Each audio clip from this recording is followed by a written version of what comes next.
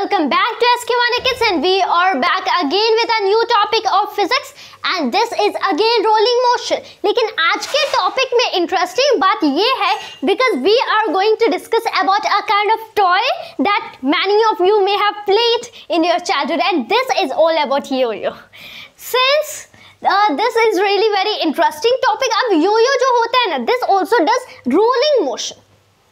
अब सिंस ये भी रोलिंग मोशन होता है and it relates to our daily life very much, so that's the reason कि हम लोग थोड़ा योयो का ही थोड़ा सा बहुत स्टडी कर लेंगे. थोड़ा सा बहुत नहीं, थोड़ा बहुत आई मीन सा स्टडी कर लेंगे. तो यहाँ पे हम लोग जानते हैं एक्चुअल में Yo Yo can teach you a lot things of physics after all. As Resnick, Halliday and walker कहते हैं कि अ Yo Yo is a physics lab that you can take in your pocket, you can carry in your pocket, fit in your pocket. So that's really true. You can learn many things by this. तो यहाँ पे इसके लिए मैं क्या ले लेता हूँ, I just take a kind of yo-yo in this way, a modern kind of yo-yo will be in this way. Well, अगर ये distance मैं यानी कि radius of the axle r0 suppose कर लेता हूँ, well ये जो पूरा है इतना तो मैंने r0 suppose कर लिया and ये जो पूरा है from here up to here ये मैं r सपोज कर लेता हूँ. अब यहाँ से if here be the centre of mass something about, actual में ये मैंने थोड़े इधर कर दिया but it has to be perfect. I just count my kid perfect. यहाँ से एक स्ट्रिंग टाई होती है.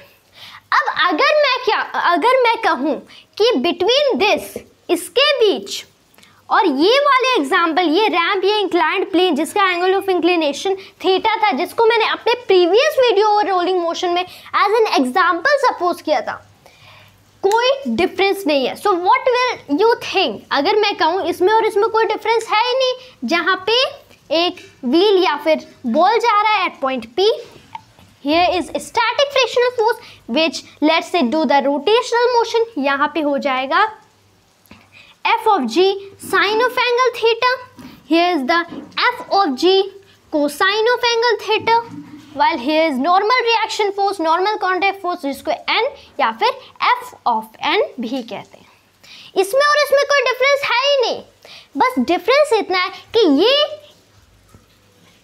at an angle theta to the horizontal x-axis जा रहा है up and down. While the yo-yo will go to 90 degree inclination to the horizontal x-axis up and down. ये with the x-axis 90 degree पे up and down जाएगा, यानी कि 0 degree पे perhaps y-axis पे.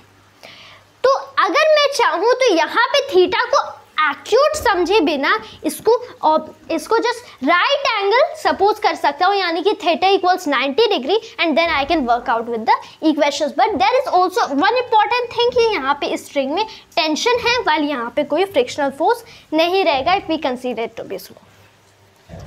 There are some important points to note जो कि इसको और इसको थोड़ा बहुत डिफ्रेंशिएट करते हैं but not entirely. The first is कि यहाँ पे जो रोटेशनल मोशन होता है, यहाँ पे जो रोटेशनल मोशन हो रहा है, since rolling motion is both rotational and translation, यहाँ पे जो रोटेशनल मोशन हो रहा है ये किसकी वजह से हो रहा है? T is causing the rotational motion instead of Fs. सिर्फ यहाँ पे तो स्टैटिक फ्रिक्शनल फोर्स तो रोटेशनल मोशन करा रहा था, लेकिन यहाँ पे टेंशन फोर्स रोटेशनल मोशन कराएगा.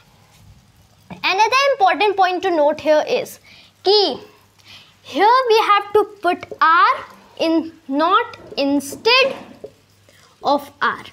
Now there is an explanation behind it, क्योंकि ये मैंने बोला था कि ये रेडियस r सपोज कर लो, ये डिस्टेंस r सपोज कर लो, जिसके अबाउट ये रोटेट कर रहा है, लेकिन यहाँ पे ये r के अबाउट पूरे रोटेट नहीं कर रहा है, ये सिर्फ r0 के अबाउट रोटेट कर रहा है. And that's the reason you suppose here to be r0 instead of r. So this is r0 instead of r. And the other and last important point two note that is really important is कि theta equals 90 degree. Now this will make everything very clear, very loose. Theta equals 90 degree, यहाँ पे right angle है to the horizontal x axis, to the horizontal.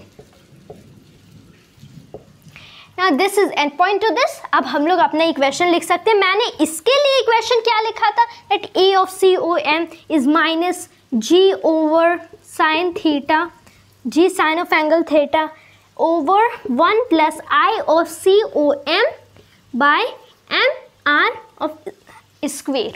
लेकिन अगर मैं चाहूँ तो यहाँ पे थीटा की जगह 90 डिग्री पुट कर दूँ and then I try for sin of 90 meaning 1.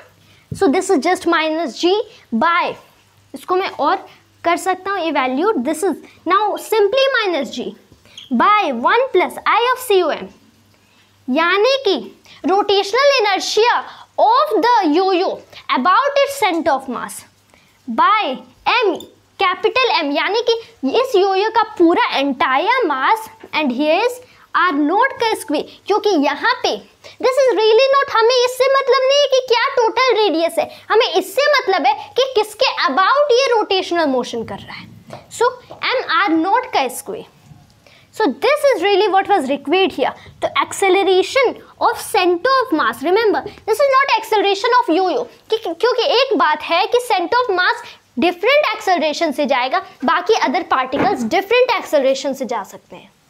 And there's an explanation, क्योंकि ये तो center of mass will always go in a straight line, ये तो हमेशा ट्रांसलेटरी मोशन करेगा, लेकिन बाकी पार्टिकल्स इसी सेंटर ऑफ मास के अबाउट रोटेशनल मोशन करेंगे as well as translatory motion. So there some kind of, you may call, behavior is very difficult task to tell, but we can really tell about center of mass. तो center of mass का acceleration is really minus G over 1 plus this is I of COM by, this is really by slash M R naught square, and this is the final equation we demanded for. We have finally got the equation and the topic is complete. This was really a very short topic, a really very short subtopic you may call it, लेकिन फिर भी that was really very interesting and fun to talk and discuss to you about. And that was just all for today. Hope you always liked and enjoyed this video, and thanks to you always for watching this video. Jai Hind, Jai Bharat.